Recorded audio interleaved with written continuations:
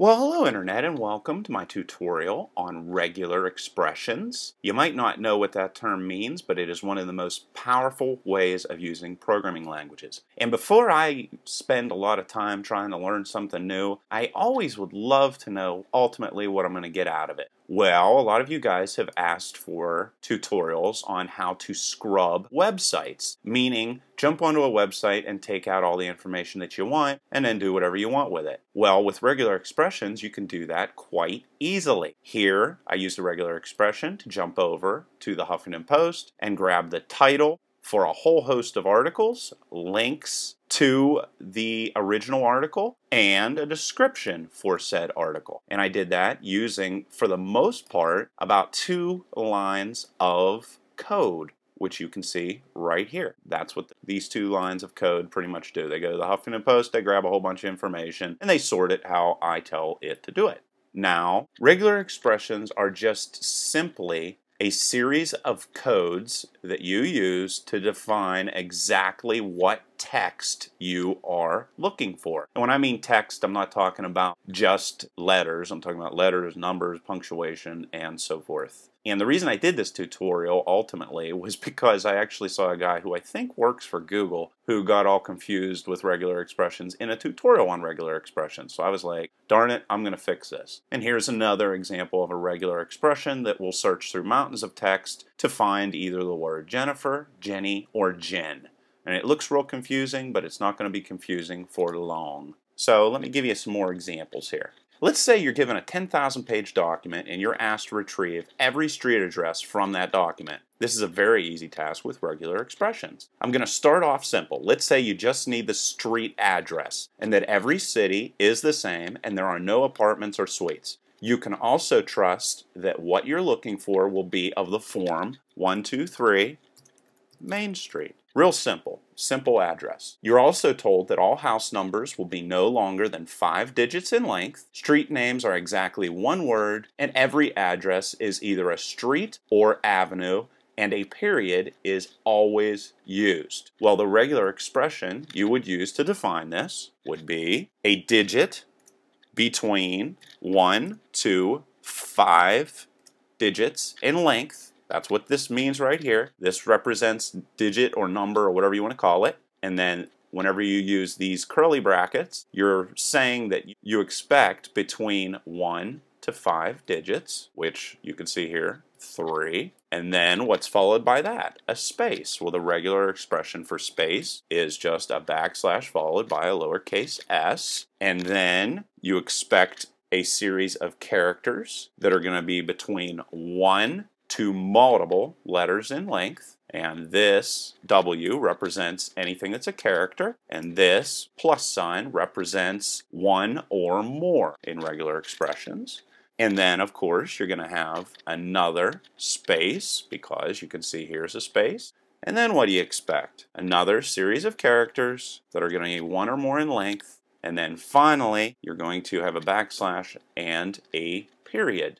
The reason why you use backslashes with this period here, instead of just simply putting a period, just like that, is because this period is often used in regular expressions to represent any character possible, except for newline, but we'll get into that in a second. So because it is a regular expression code, you have to put the backslash. It's not 100% understandable at this point. Don't worry about it. I go more into that here in the future. But that's basically what it is. It's a series of numbers between 1 to 5 digits in length, followed by a space, followed by a series of characters that will be 1 or more, then another space, then a series of characters, 1 or more, followed by a period. So there is an example of a regular expression. Now, it might be a little bit confusing, but it gets a lot more confusing whenever you do this. And this is the reason why people find regular expressions to be confusing. Now imagine if your regular expression is this long.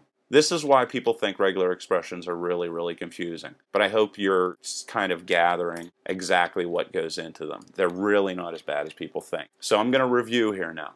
A backslash followed by a D is going to represent any number. That's what it does. A backslash followed by a capital D represents anything but.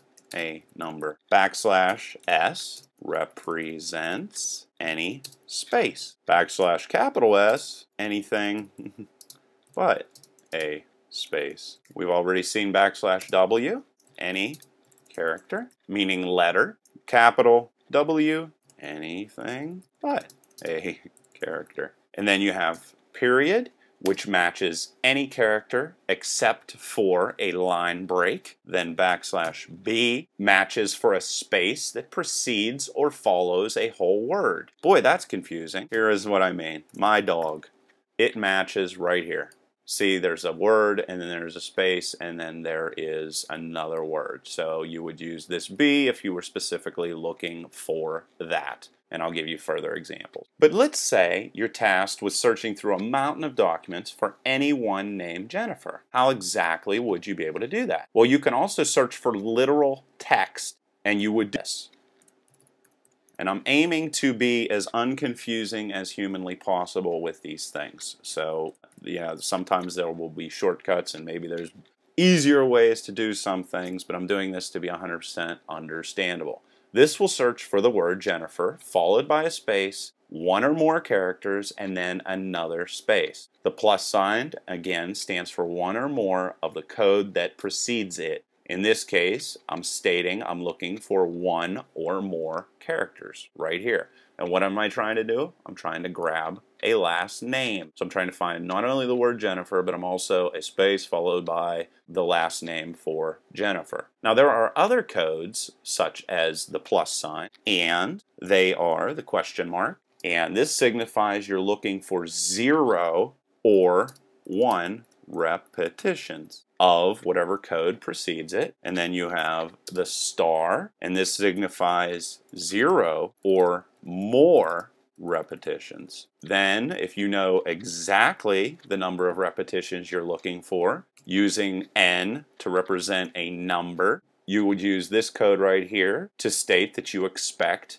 n of the code that precedes it to be within the text you're looking for. To try and make this more understandable, let's go backslash D, followed by curly braces, and then 5. What this is saying is in your code that you're searching for, you expect to find 5 digits in a row. Or, as I showed you in the previous example, you could say that you expect between 1 and 5 digits in a row with this code right here. And again, if there's anything that's a little bit confusing, I'm going to be giving you a gazillion code examples, so you're going to be able to really get this. Just sit back and digest and understand as much as you can possibly get. Now, while we can search for literal terms like we just did with Jennifer above, some characters require escaping, like the period that I showed you before. By escaping, I mean they must be followed by a backslash. The $sign is another thing that needs to be escaped, as does the period as I showed you before. So let's say, using both those examples, you need to search for a dollar amount. How would you do that? Just simply backslash followed by a $sign.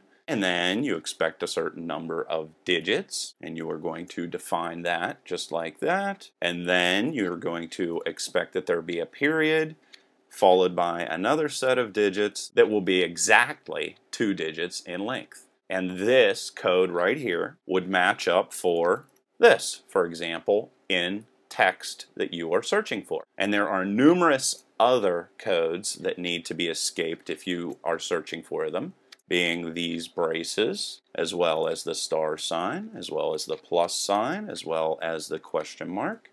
And you don't really need to memorize these because you're going to use them all the time, and you're going to start to understand that, okay, well, that's something that I use in regular expressions, so of course I'm not able to search for it without backslashing.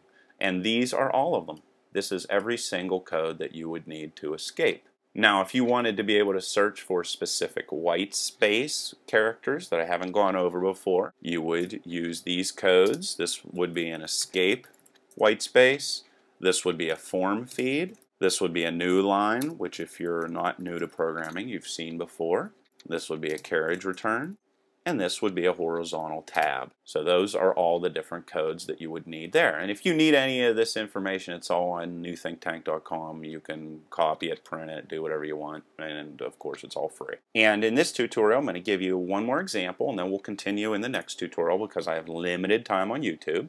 What could you do if you wanted to search for commonly misspelled words? Like, for example, calendar is commonly misspelled. And here I'm going to show you how to search for calendar spelled wrong or calendar spelled right. And you do that with these bracket guys right here. Basically what happens with these brackets, and this would actually be D, and basically what you're saying here is you want to search for the word calendar spelled either this way or spelled this way because they're incorrectly spelled so many times. And that's basically exactly what this guy does. It will look for calendar spelled correctly, and if it finds it, it says here it is, and it'll alert you. I'm going to show you in code how it will alert you. Or it's going to find it with the E, and then it's going to say here it is, misspelled, and then that's how you would be able to search for that. So I'm going to go more into exactly what these brackets look like. Let's say you wanted to search for every single lowercase letter. How would you do that? Just like this. That's it. A through Z surrounded by the brackets. And what this is going to return is one of any of these lowercase letters. You can do the same thing, of course, with any number of numbers, or you could search for all capital letters from A through F and all lowercase letters from A to T and all numbers from 0 to 4. And you would just put those in your codes, and that would allow you to be able to search for all those different little things. So that's the introduction to regular expressions. In the next tutorial, I'm going to give you more examples, and I'm going to show you how to do all these different things in code. And you're going to be overwhelmed with examples, and the ultimate goal in the end is that you truly understand regular expressions and can do great things with them. If you have any questions or comments, leave them in the comment section below. Till next time.